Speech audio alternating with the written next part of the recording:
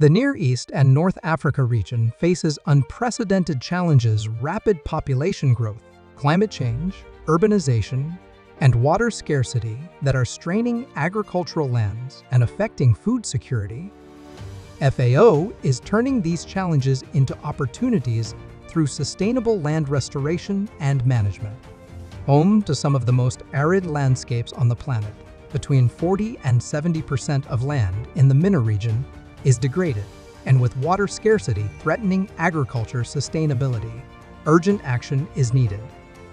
FAO helps countries to adopt innovative solutions and best practices to restore degraded land and ensure long-term sustainability. FAO is a key partner in strengthening governance frameworks and guiding policy reforms that make sustainable land management a priority. A project in Iraq is working to reverse land degradation and conserve water in marshland ecosystems with practices like conservation agriculture and agroecology to boost food security and ecosystem resilience. FAO facilitates collaboration across governments, communities, and partners.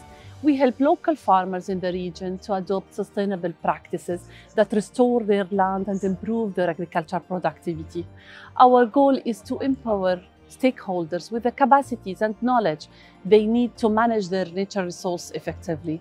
For example, in Lebanon, nearly 300 hectares of farmland have been restored, benefiting more than 600 families through climate resilience practices.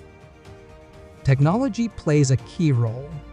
FAO promotes the use of innovative water-efficient irrigation systems and digital tools to monitor land degradation and restoration progress, integrating traditional knowledge with innovation and helping communities to adapt to climate challenges.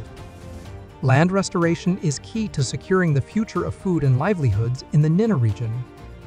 FAO works with local communities, governments, civil society, and international partners to restore degraded lands and ensure a more resilient, sustainable future for all.